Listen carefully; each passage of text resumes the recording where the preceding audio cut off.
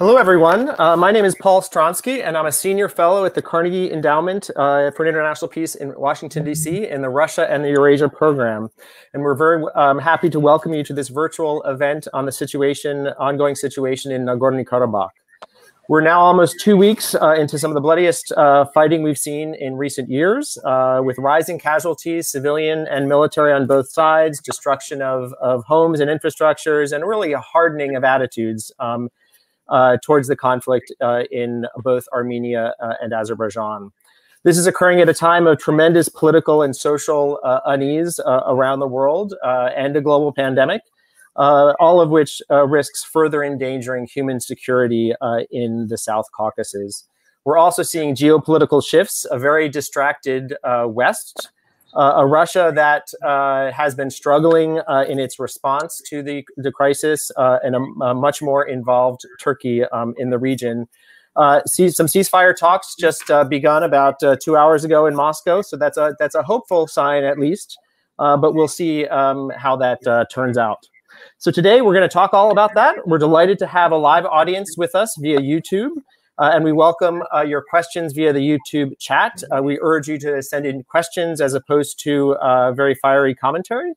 And today we're bringing together three our Carnegie Global centers, Carnegie Washington, Carnegie Europe, and Carnegie Moscow for this discussion. And we have an outstanding panel of speakers today that I'm delighted to introduce them. Two of them are direct Carnegie colleagues of mine, and the other is a very good friend of the Carnegie Endowment. So first we have Tom de Waal, who is a senior fellow at Carnegie Europe and used to be at Carnegie in Washington. He's a acclaimed journalist, author, analyst of Eastern Europe and the Caucasus region with a specialty in the conflicts, and his writings are known, I think, to everybody in this audience. We have Natalie Tocci, who's a director of the Institute Affari Internazionali in Rome. She's an honorary professor at the University of Tübingen, and a distinguished political scientist, international relations expert. She serves as a special advisor to the EU.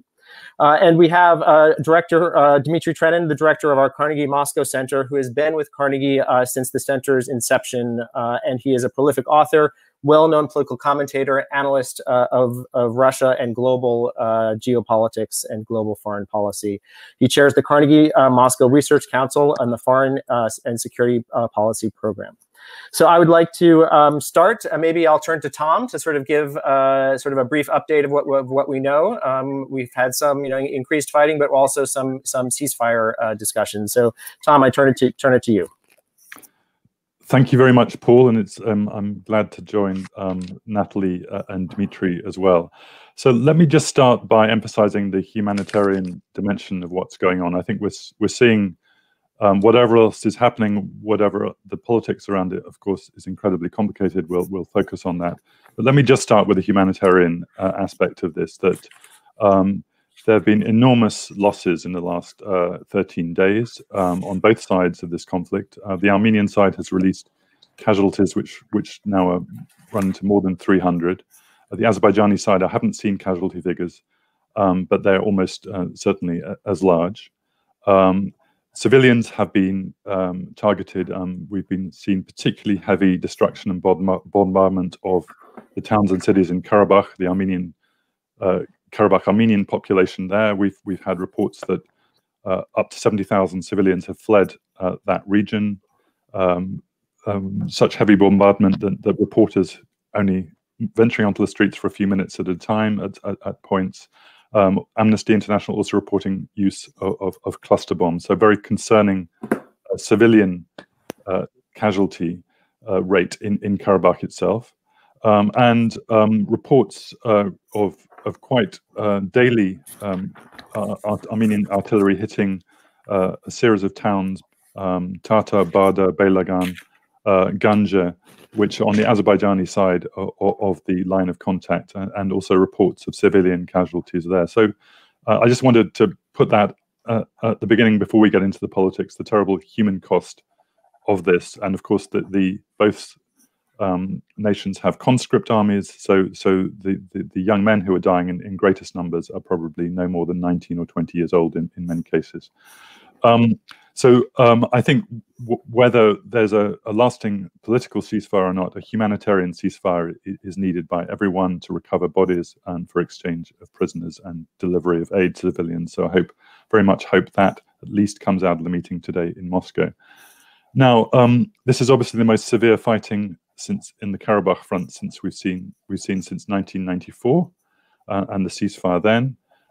The weapons are of a totally new generation and sophistication from the weapons of that earlier conflict. So we're seeing a new configuration of the conflict in military terms, but we're also seeing something that obviously was not possible back in the 90s. We're seeing a kind of real-time information war.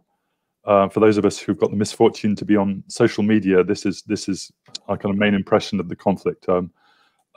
Extremely toxic messages on social media, with some good exceptions, I have to say, and this, I think, unfortunately, is the product of more than 2 decades of kind of rather dehumanizing rhetoric on either side, in which has kind of reduced any empathy on either side for the grievances of the other. So sort of Armenians calling the Azerbaijani side fanatics and savages, and then this Azerbaijani discourse that Armenians are terrorists and fascists. We're seeing this on a regular basis. And I would say that toxic discourse is not only aimed at the other, it's also aimed at people in the middle. It's aimed at intimidating those who want to articulate a third narrative, people like Paul and myself who try and comment on this conflict on social media and face a barrage of criticism often from both sides.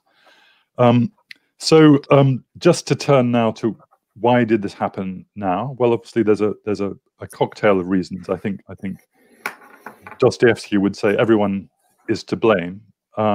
It's in a sense build up over many years, a failure of the international efforts and the efforts, more importantly, I would say, of the conflict parties themselves to engage seriously with the resolution of this conflict, and also some short-term reasons. I think the short-term reasons are to do with the breakdown in trust between President Aliyev and Prime Minister Pashinyan, who came to power in Armenia in 2018.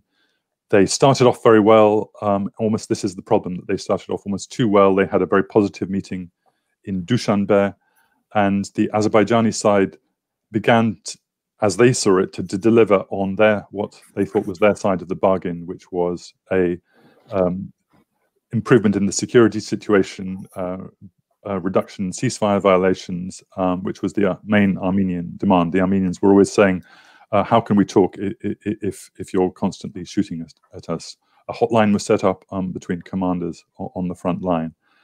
I think the Armenian side saw it that they'd been bought time. The Armenian would deliver more private messages that, yes, we do want to have more serious negotiations, but we need to set our own domestic house in order. But that's not what it was seen in Baku. In Baku, they saw that they delivered their side of the bargain on the security side, and they weren't getting the political side that they wanted from the Armenians. Of course, domestic discourse very much drives this conflict. Particularly, things began to break down really in August 2019, when Prime Minister Pashinyan went to Karabakh and gave a very patriotic speech, say at the Armenian Games in Karabakh, in which he announced Artsakh, meaning Karabakh, is Armenia, period, which went down very well, of course, in Karabakh and Armenia. It's the kind of thing that his predecessors, even though the Karabakhis had never said so emphatically. So in fact, the Azerbaijani hopes that a non-Karabakh Armenian leader would be easier to talk to in Yerevan were, in a sense, reversed, that the Yerevan leader, in a sense, was needing to prove his patriotic credentials in Karabakh. But obviously this went down very badly in Azerbaijan, and we've seen this, since then, a progressive breakdown in relations, a very angry and rather bizarre session at the Munich Security Conference, when both men spent a lot of time talking not about the present, but about the past, about some conspiracy theories about history were voiced. And then we had 4 days of clashes in the summer on the international border. and then this outbreak of serious fighting.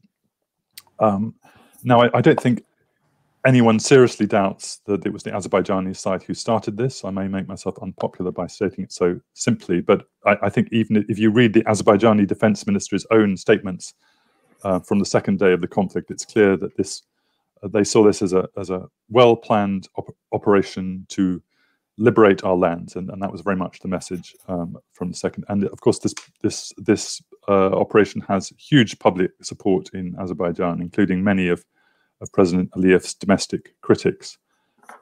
Why did they start it? Well, a few local factors was obviously if you're going to have a military operation, you need to start it before the winter weather arrives in the mountains.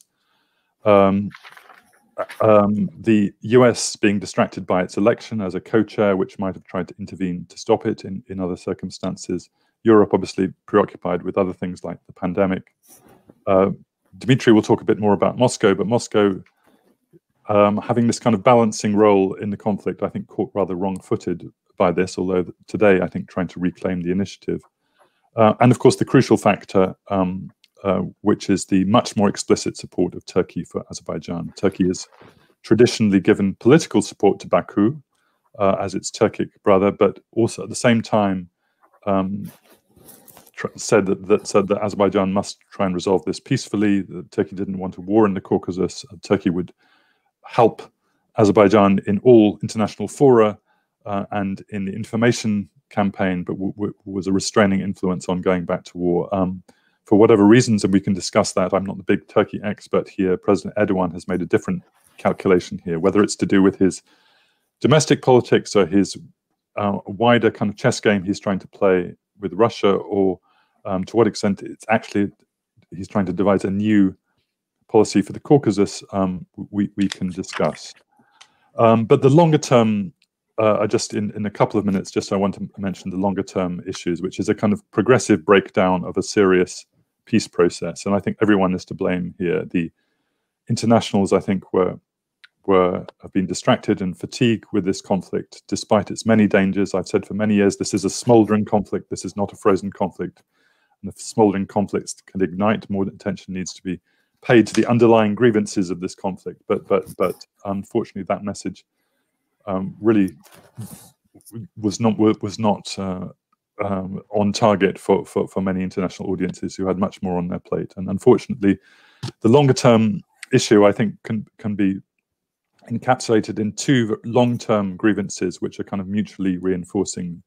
On the Armenian side, this Karabakh Armenian fear that if they're not provided with security, the Azerbaijan will basically destroy them. And I think they would be pointing to what's happening to this week to confirm that message, saying that Azerbaijan for 20 years has not agreed to meet with them, has not provided a single document on paper about what autonomy for them would mean, that Azerbaijan had no serious intentions of treating them with respect and basically wants to destroy them. That's the kind of Karabakh Armenian message. And then the Azerbaijani message is that not, if we leave for one moment the disputed region of Karabakh itself, that huge swathes of Azerbaijani territory, these 7 regions outside Karabakh which were never part of the autonomous region, which were homed only to Azerbaijanis, to 500,000 people, have been under long-term occupation for 25 years. And there's been no serious engagement on the Armenian side about giving them up. On the contrary, there seems settlers have been put there and so on. So both sides, as it were, really not acknowledging the core issues of the other, talking past each other, not really engaging. This very rather limping Minsk group process. No direct talks between the countries. So in a sense, one could see this building up over time. And in retrospect, there were many red flags about why this should have been taken more seriously. And it's, of course, hopefully a new peace process will start in some format, which we can discuss, but it's very tragic that would have to be the result of many people losing their lives. And of course, we don't know how long this will go on. It could go on for many weeks. Thank you.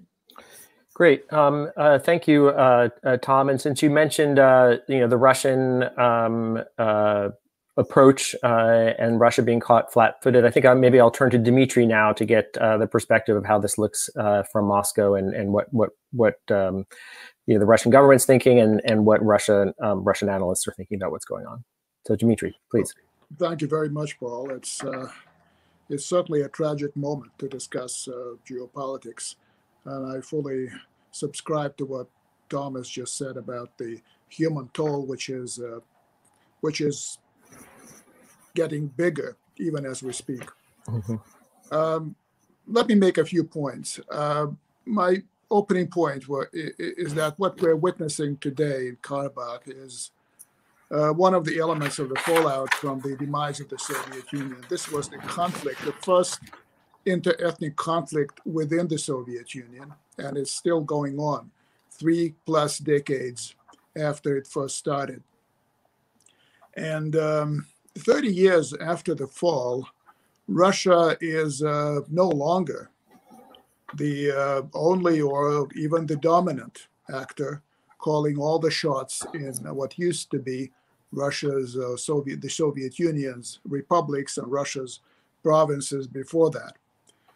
The West may be distracted at this point, but other countries are stepping in, and Tom mentioned Turkey, which is not a new arrival, but it has arrived in with a lot more visibility and with a lot more resources than it's been present in the region before. And you also have to add Iran, that's also looking at what's happening north of its border. This is multipolarity in action. It's not just the global actors that are becoming involved in the various issues in the former Soviet Union, but some of the regional powers, and in this case it's Turkey and Iran. Russia is in a delicate position, Paul. I fully support that view. Russia cannot take sides between Armenia and Azerbaijan for a number of reasons. One of the reasons being that the country is home to huge diasporas from both countries, or let's say huge diasporas of people of Armenian extraction and of Azeri extraction, 2-3 million people each.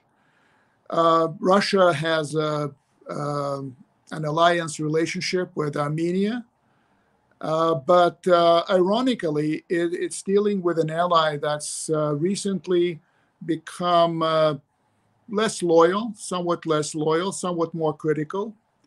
On the other hand, Azerbaijan, which is not tied to Russia by any treaty agreement, but any treaty or any economic agreement of integration type, which has been, in all respects, fairly independent from Russia since the 1990s. It has managed to keep a solid relationship with Moscow. So being pro-Armenian or pro-Azeri would be extremely dangerous for Russia. Russia also has to deal with a partner, a difficult partner, Turkey, with which it has dealt on a number of occasions in several places like Syria or Libya. But dealing with Turkey on the same terms as I think the Turks would prefer Russia to act would be giving Turkey, an historical rival, some kind of a legitimate role in what used to be part of the Soviet Union, something that Russia is very reluctant to do at this point. What's happening in Karabakh is also a challenge from, in another respect. If the conflict spreads, Turkey might become more directly involved. Of course, the treaty obligation commits Russia to aiding Armenia in case it is directly invaded by Turkey. Karabakh is not covered by the collective security treaty that Russia and Armenia are parties to. And yet, if Turkey becomes progressively more involved, more directly involved, there will be an issue.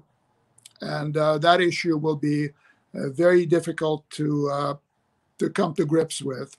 Russia certainly does not want to collide directly with Turkey. I don't think that Turkey is looking for a collision with Russia, but the situation is getting more precarious. In the shorter term, there is an influx of jihadis. We hear about it. We hear it from President Macron. We also hear it from the head of the Russian Foreign Intelligence Service. People talking about hundreds or maybe thousands of jihadis from the Middle East who are arriving or have already arrived in the conflict area. And the previous experience with these people or similar people when the conflict was still raging in Karabakh before 1994 was that some of these people never left after the conflict has subsided, and they went up north to the North Caucasus and started making trouble there. Russia is most concerned about the stability of its northern Caucasus borderlands. And let me conclude by saying that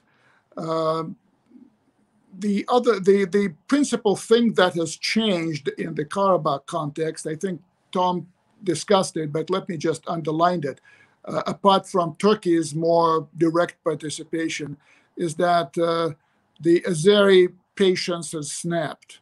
We all knew, I think, that the conflict will not remain frozen forever. And time was working for Azerbaijan, not Armenia. And the failure to reach a peace deal would inevitably lead to war. And Azerbaijan would start an offensive at some point to recover the territories lost. And now we have it. So Russia, which heretofore has been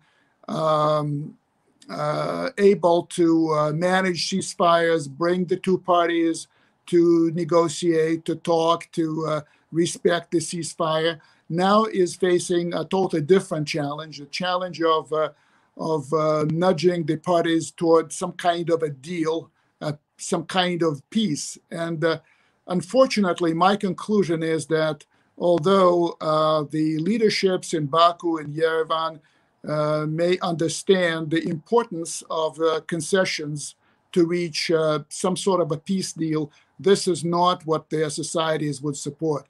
And that, I think, is the ultimate deal breaker. So I think we are in dire straits there. Thank you, Dmitry, and I think you also highlight, it seems like Russia, the West, has all been caught a little bit flat-footed, but there were clear signs brewing, just as Tom was underscoring that this was coming, and just unable to we shouldn't have been as flat-footed, and also highlighting the hardening on all sides, which I think is going to be an issue. Maybe we can talk a little bit about later, because I think that's going to impact the way we move forward. Now, Natalie, if I could turn to you to get some European perspectives and what you're hearing and your views on the conflict and what role Europe also might be able to play here. Well, thank you, Paul, and thank you, Carnegie, for organizing this event. I mean, I think for the reasons that Tom started off with, I mean, the humanitarian tragedy is really quite tragic. How little attention actually this conflict is, this war is receiving. So, thank you for this initiative. Thank you for the invitation. So much has been said. So let me perhaps focus on two aspects. I mean, I'll end with the European piece, but given that so much has been said about Turkey, let me perhaps add a few of my own thoughts that in some respects I think may slightly differ, or at least add a different angle to what has already been said. Now, I obviously agree with both Tom and Dimitri that this is one of the factors that explains why this is happening now and why it's happening the way it is. It is, absolutely true that Turkey has been providing unprecedented support, compared to past decades to Azerbaijan. We've heard about the stories of the jihadis, we've heard about the drones, we've heard very clearly and explicitly the political support. I mean, this is the one external party that has not been calling for a ceasefire and has actually been, in a sense, encouraging the party that it supports to carry on so long as the situation is not reversed. So very clearly there is something important that has happened and that explains why things have gone and why things are going the way they're going now. And then I think the reasons for this are frankly speaking, fairly obvious. I mean, it really does boil down, as always, as almost always on foreign policy questions, to domestic politics. Turkey is in a situation in which its economy is not doing fantastically well. So what do you do when your economy is not doing fantastically well and you want to shore up support? Well, Turkey is not alone in doing this. In fact, Russia does this as well. It kind of uses the foreign policy card. And this is something that we have seen, sort of happening time and time again. And the fact that it's happening at this point in time, I think that also connects to a series of other things that have been happening at the moment, meaning the fact that Turkey, I think, on the foreign policy front, really had been feeling, if we take the sort of past, I would say 5-6 years, with kind of its back to the wall. I mean, it had been, basically sort of losing out on most fronts. Let's take Syria as a very obvious example.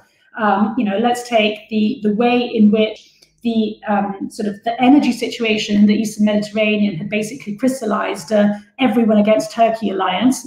So Turkey had basically felt, progressively marginalized, progressively, as I said, back to the wall. And all of a sudden, particularly through the Libya angle, the table started turning. So all of a sudden, Erdogan felt strengthened. And we've seen this, through Libya, and then after Libya, we've seen it in the Eastern Mediterranean. There is the hope, which at this point in time sounds slightly surreal given the state of oil prices. But anyway, the hope of new discoveries in the Black Sea, and now a sort of a more explicit role through a military presence in the Caucasus.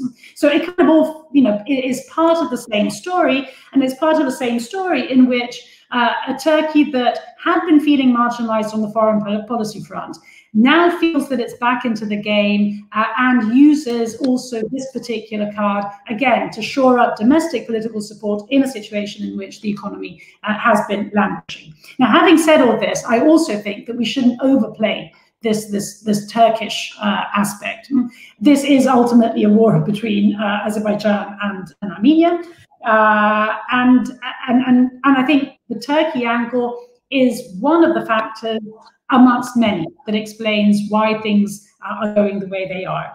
I think, even if we just stick to the military dimension and we just look at where Azerbaijan has been buying its weapons over the years, well, we know that 60% of those come from Israel, 30% come from Russia, 3%, these are CPRI figures, come from Turkey. So no matter how much support Turkey is providing at this point in time, I think it's important to keep perspective on this. I think this would be happening regardless of Turkish support, to be honest.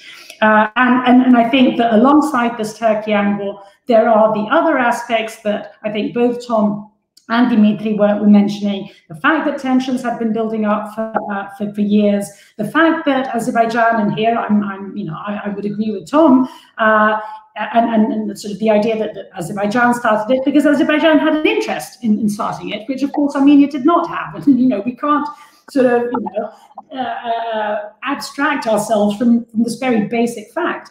The fact that Azerbaijan had an interest in starting it because what should have delivered peace was not delivering peace, the Minsk Group. This had been kind of 26 years kind of in the making.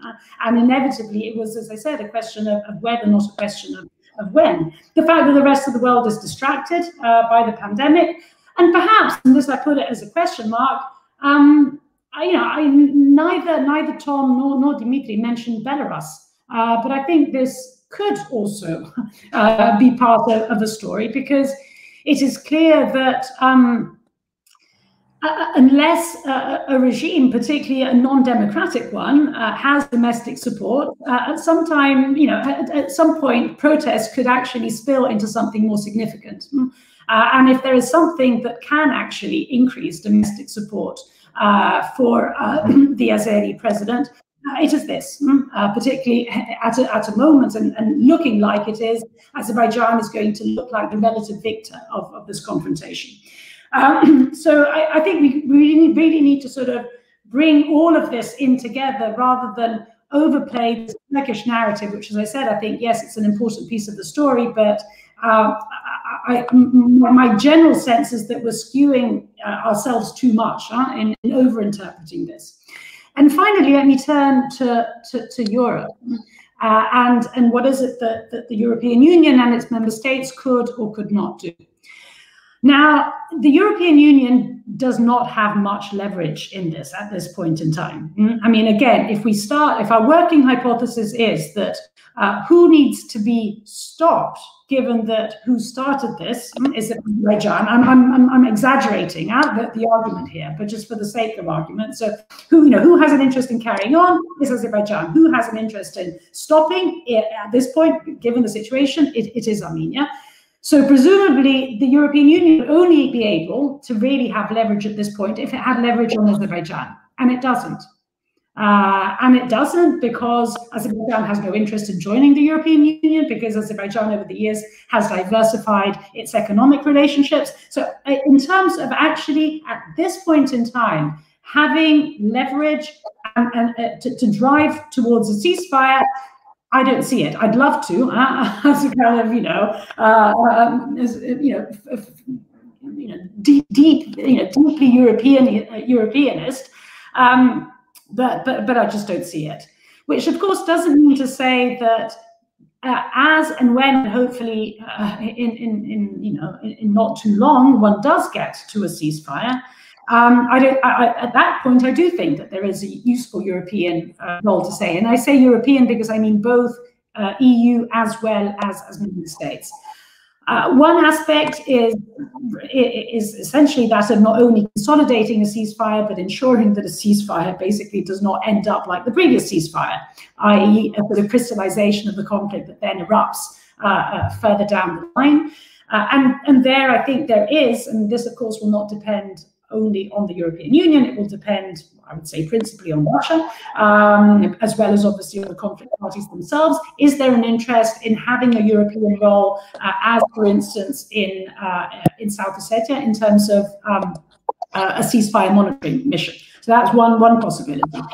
And then, and here it is not so much a European Union question, but more of a member state question. I think at some point, when the violence ends, hopefully sooner rather than later, the debate will need to be had about the negotiating format, mediation format. I mean, again, if we are in this situation, one of the reasons is that the Minsk group did not deliver.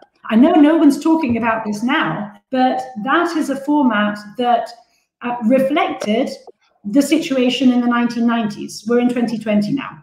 Are those still the relevant actors? Russia probably, and this is regardless of whether, who's right, who's wrong, who supports what. Who are the real stakeholders? Who are the real external stakeholders?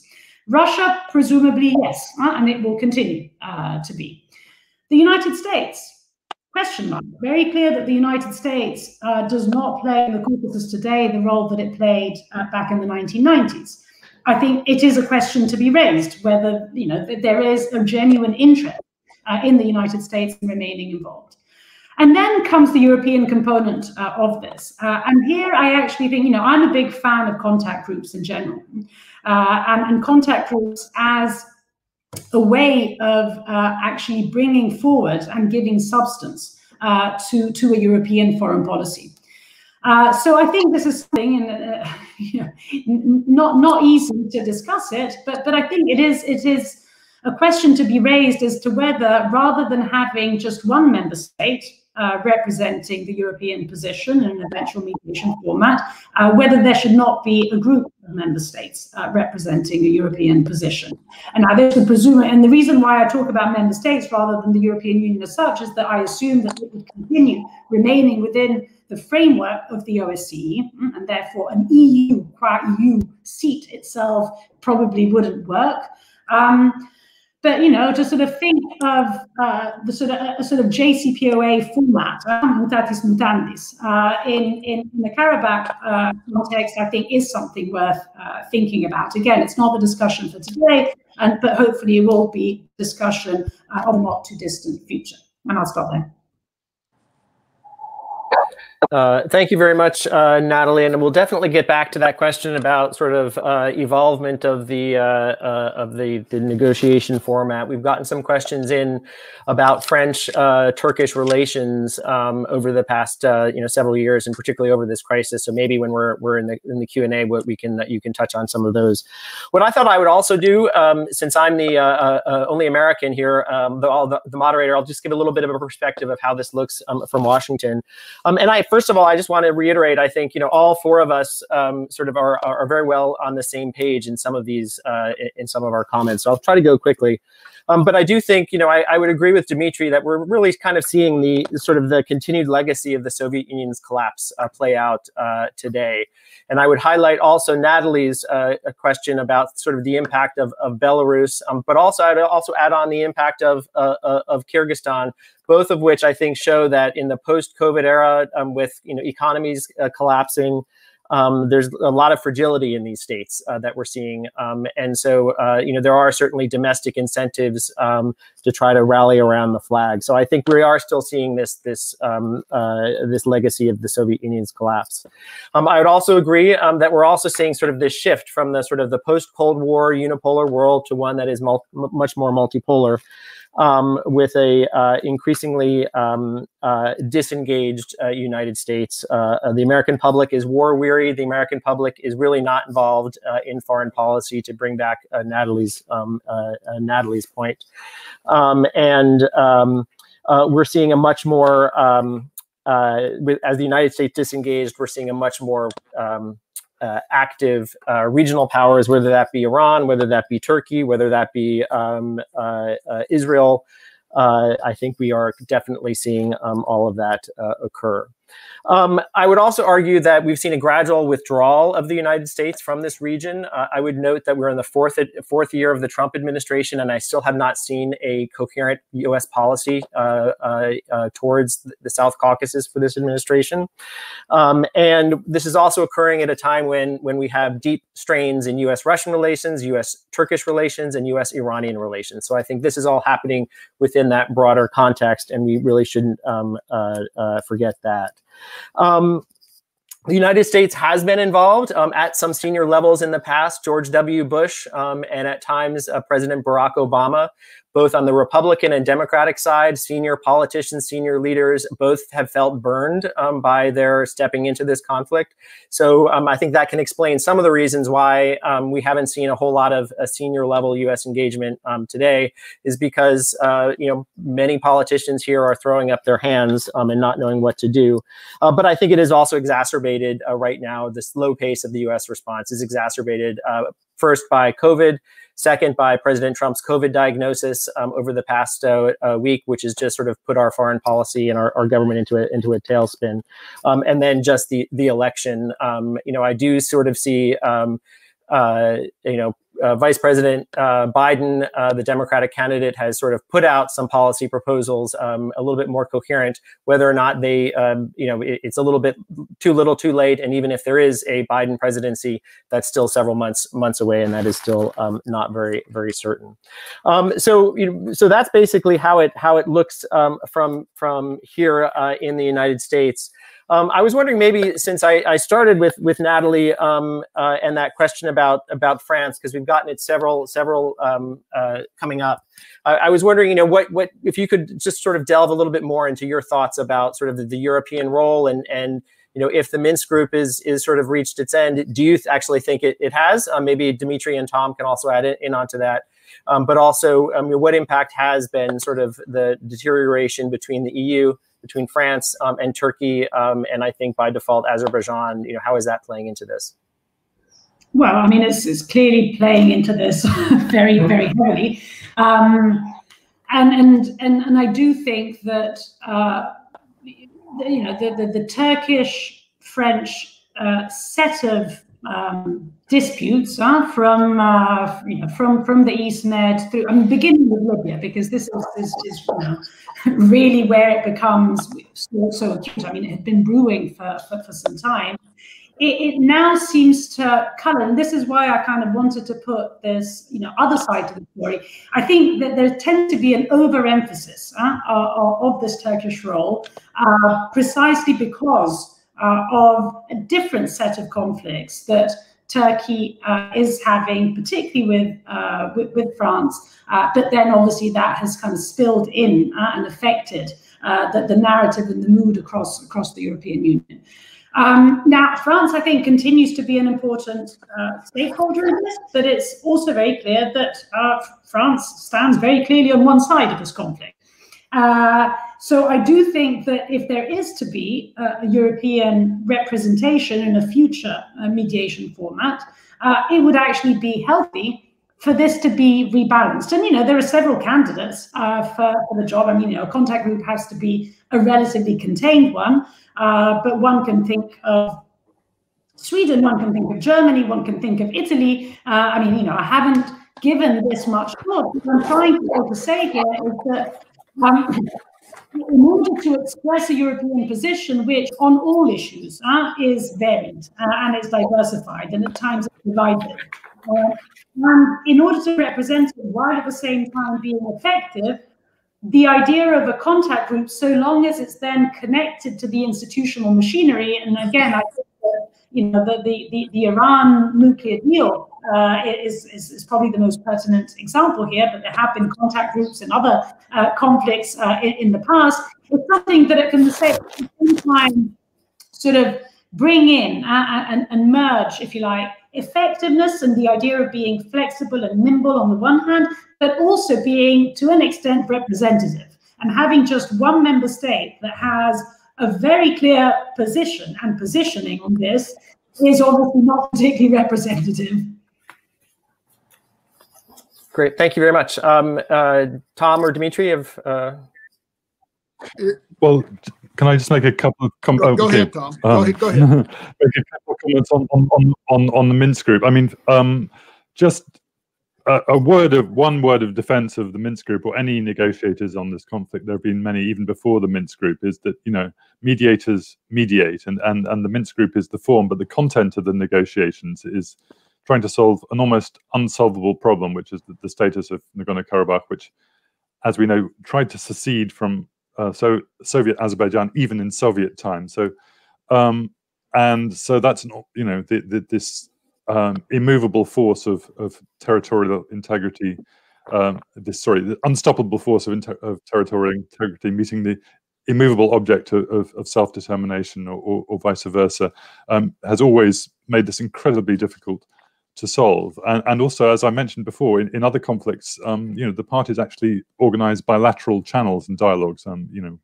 Cyprus, Kosovo, we can name them all. They all have bilateral channels. The Armenians and Azerbaijans have not set that up. They've blamed the mediators, but they haven't tried to negotiate between themselves. So I see that as a great failing of the conflict parties. Just one word on the Minsk group again. There is actually a wider Minsk group which was formed in 1992, which involves Sweden. I'm glad to say Sweden is the next chairman in office. Sweden has very good institutional memory and expertise on this conflict. Also involves, it also includes Turkey. So actually, there is but it's defaulted in the last few years just to the three co-chair countries. I think there's an argument for revitalizing that multilateral framework. But I guess my bigger point is that I think, and this is the conversation I've had half a dozen times now over the last few days, is a fear amongst many interlocutors, including Armenians and Azerbaijanis, that the multilateral framework will be lost altogether, will be broken by this conflict, and that what we're seeing is a kind of Lenin Ataturk Treaty of Kars Type 2. Exactly a century ago, Russia and Turkey were in the Caucasus. The Bolsheviks arrived, the Turks left, and then they kind of did their big geopolitical deal, the Treaty of Kars. So people are asking, do Putin and Erdogan want to kind of do a deal, which may not even have, which may be about the Caucasus, but also about other things, but on this conflict over the heads of Armenians and Azerbaijanis, and that's something which I personally would not want to see. I don't think Armenians and Azerbaijanis would want to see. So I think the focus at the moment has to be to try and defend a multilateral framework in which Russia and Turkey can and should participate, but should not supersede. If I may, I think I support a lot of what Thomas just said. I wouldn't blame the Minsk group. I don't think it's about them. I think that from the Key West Agreement to the Kazan Formula, the Armenian and Azeri leaderships came within very short distance of a final agreement. But when they presented those necessary, inevitable compromises to their publics, the publics wouldn't want to have any of it. So I think the situation is really dire. It's not about the mediators, that's clear, but it's also not about the leaderships. It's about the people's societies, opinion leaders in Azerbaijan and Armenia who are simply not ready for any kind of a compromise. So I'm not looking for peace in the foreseeable future.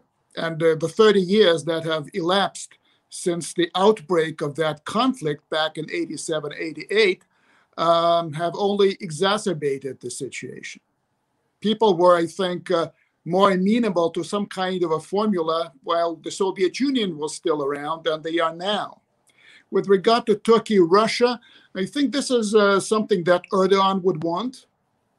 And I think this is something that Aliyev would support. Aliyev said as much in one of his recent interviews. Certainly, that was the interview that was broadcast on Russian television. He basically said great power Russia and great power Turkey need to come to terms. And that was a very interesting statement. Now, Russia is not interested in elevating Turkey to that position in the South Caucasus. There's no way. I mean, Russia is certainly seeing itself as much more involved, much more powerful, and much more legitimate as a player in the South Caucasus. So the South Caucasus is not Syria. It's not Libya for the Russians.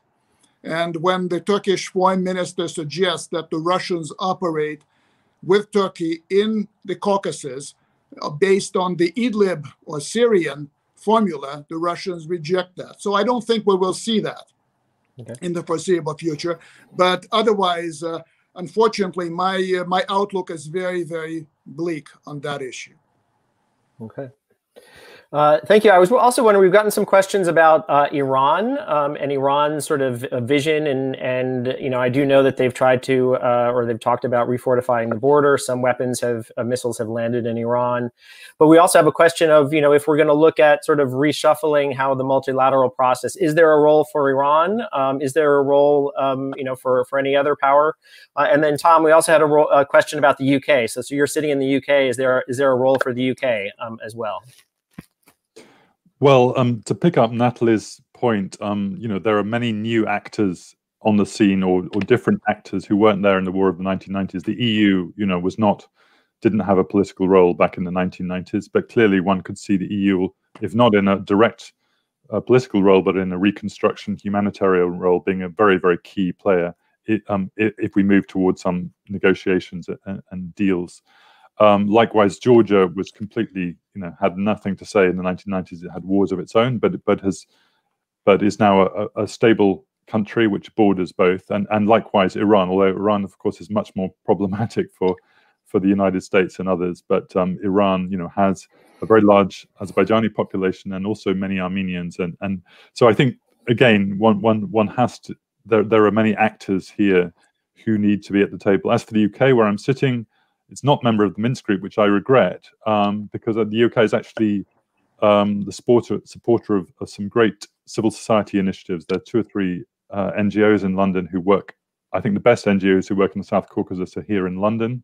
I've learned a lot from working with them, and this is a track which has been very much neglected. But I've been somewhat heartened, shall we say, amidst this horrible firestorm of discourse, that there have been some brave voices speaking out, saying, actually, we don't buy this war. We think it's a cynical ploy, and we think it goes nowhere. And so that the civil society element alone, I think, qualifies the UK for being involved just a bit as well. I was wondering maybe you can briefly switch to some sort of domestic issues in these 2 countries, and also maybe Russia's relationship with both of them, because we've gotten some. How consolidated do you think the Armenian and Azerbaijani governments are right now? Do we see any signs of any splits or any weaknesses? I mean, I think this is both. This could be a very dangerous scenario for both governments. But we did see, on the Azerbaijani side, we saw sort of the fighting and sort of internal squabbles with Mektev, and continued sort of reorganization of that government. And then in Armenia, it's been a highly polarized political environment since 2018, and we've seen a constant stream of officials. I think the NSS director maybe even been forced out again today. So I'm sort of wondering, what people think about that. There's also a question about, and I've heard this as well. I'm not sure I subscribe to it, but is Russia, slow in responding because it doesn't particularly care for the democratic Pashinyan and the new Armenian government, and is this a way to sort of try to sort of weaken that? So I'd really like to get a sense of from the group about sort of how this might be playing out internally in these countries. Maybe Tom first, and then Dmitry, and then if Natalie. I'd like to hear Dimitri's perspective on the Moscow relationship with both countries. But just to say, I think Pashinyan has been having some problems, but I think there's a huge Armenian solidarity in moments like this, in which domestic differences don't matter, and so I think Pashinyan, it will have been consolidated by this crisis, particularly if it's seen that the Russians are leaning on him. I think that will only actually strengthen him. I think there's a perception that the Russians want to get rid of him. As for Azerbaijan, I think it's a very interesting dynamic. I think I mentioned this in my initial remarks, but obviously Ilham Aliyev is riding high, and many people I know who are huge critics of the regime of President Aliyev are being quite enthusiastic about this war. The question then is what happens if there's a ceasefire, if things stop, and President Aliyev has mobilized this huge public support, which we haven't seen in Azerbaijan since the 1990s, and will the public that he's mobilized behind him suddenly turn against him if they don't see don't like what they see when he calls a halt? So that's the question that I would ask there. Great. Thanks, Dmitry. Well, I don't think that Russia has resources and the will to impose some sort of an imperial peace in the part of the former Soviet Union, basically telling Azerbaijan, stop. We don't allow you to advance one foot in the direction of Karabakh. That would only throw the Azeris into the hands of Turkey and any useful relationship that exists between Baku and Moscow. So I think that, and it's interesting that although Putin took the phone 4 times in the last 10 days to to answer calls from Pashinyan. He never called Erdogan or Aliyev. And he waited for Aliyev to place a call with him on the 7th of October, which was, of course, Putin's birthday. And that's when Putin discussed the conflict with Aliyev directly. There was a lot happening behind the scenes, that's for sure. Even as we're speaking today, the Russian prime minister is in Yerevan, and he is meeting with Pashinyan and the others. Aliyev is playing exactly on Pashinyan's, let's say, ideas of diversifying foreign policy and becoming a little bit closer to the West. When he addressed the Russian audience, there were several live broadcasts. The Russians are being very careful to give as much space, as much airtime to Pashinyan and Aliyev when they broadcast their messages directly to primetime Russian audiences. That's very spectacular. In his message, Aliyev basically said Pashinyan is a Soros-installed stooge, essentially, trying to send a very clear message to the Russians that they should not be supporting a government like that one. However, the Russians, of course, are pointing out, and the head of the Foreign Intelligence Service, to the arrival of various jihadis. They didn't say it was the Azeri-supported influx, but the message was very clear. We don't like that. So the Russians are walking a tightrope there, and Putin only announced his invitation to the foreign ministers of Azerbaijan and Armenia to come to Moscow when he had received the positive responses from the two. So he cares a lot about how he's perceived. He doesn't want to be someone who's stepping into somebody else's brawl, and then he is essentially ejected from that. So he wants to be seen as some sort of a senior leader who is facilitating a peace process, but who is not really a party to the dispute that's going on. That's what I would say. And I don't think that Russia's policy today is to use the war to eject Pashinyan. There are certainly mixed feelings about Pashinyan in Moscow. He jailed a couple of people who were very popular with Moscow, and he didn't listen to Moscow's objections about that. But at the end of the day, he did not bolt out of the Collective Security Treaty Organization. He did not bolt out of the Eurasian Economic Union. He accepted the geopolitical realities, the geoeconomic realities, and that's fine as far as Moscow is concerned. Great. Thanks, Dmitry. And one other thought, we've got some questions about sort of the North Caucasus, but I think, we all need to remind ourselves that this is happening right next to the North Caucasus, which is a very volatile place about which the Russians are deeply concerned about stability there, and having any mercenaries from outside in the region, I'm sure is got to be a big concern. Now, maybe we'll just end. I mean, we have the foreign ministers meeting, ongoing negotiations. What do the three of us, or what do the three of you feel about the prospects for that? And then, I think in all three of you have discussed, this is very much a problem also in societies, and how do you restart sort of the grassroots dialogue, particularly after this? So I think there's two problems: immediate negotiations, but then also getting the sides, both the elites as well as the populations, talking about this again. Maybe Natalie, do you have any thoughts? I mean, on the ministers' meeting, I mean, to me, the question that I don't have an answer to this is, it's clear that the situation will end the minute in which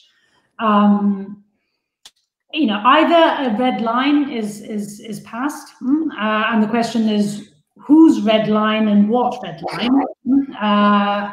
And I think there, particularly, we need to, I mean, maybe this is mainly, I would say, a question for Dimitri to answer, because I think it's mainly Moscow's red line that will determine the red line. But at the same time, it's clear that the situation will end. I mean, I struggle to see how the situation will end with a sort of, step back to the status quo ante. So the question really is, what is a move away from that status quo, pre-war sort of status quo, that is sufficient for Azerbaijan to be persuaded to stop, but at the same time also opens up the possibility for a meaningful negotiation in a manner that can be acceptable to Armenia as well. And I don't know exactly where that space lies. And as I said, I think if there's one actor that probably has the more the clearest view of this, I continue to believe that's Russia. Great. Dimitri? Well, taking the cue from Natalie, I think for Russia, the red lines are already there. It's the mercenaries and it's Turkey's involvement. That's a huge incentive for Russia to want to stop it. And then Russia these days is primarily about itself. It's not about other people. And I think that the Russians would bring pressure to bear on both sides to stop it so that those red lines are not crossed.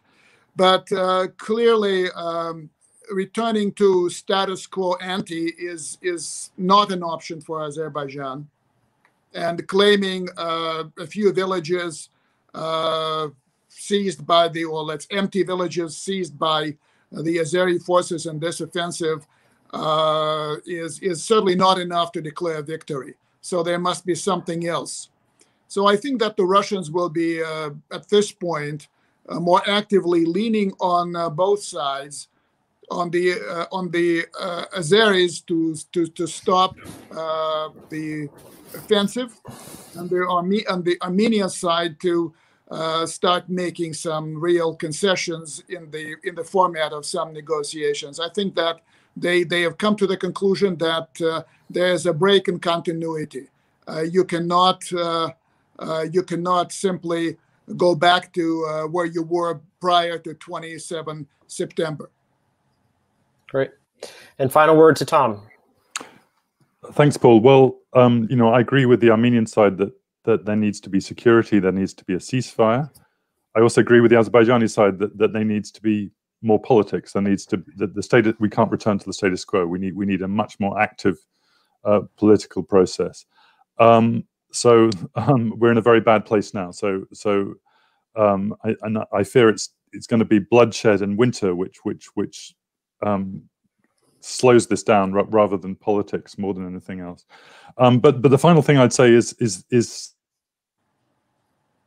huge problem here.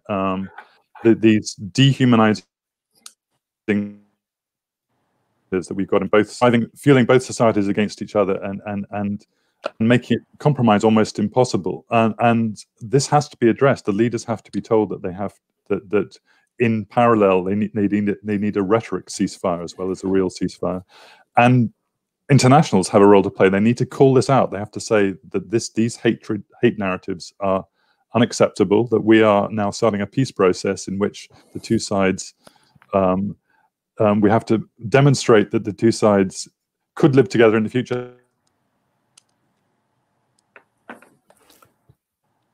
Okay. I think we've lost Tom.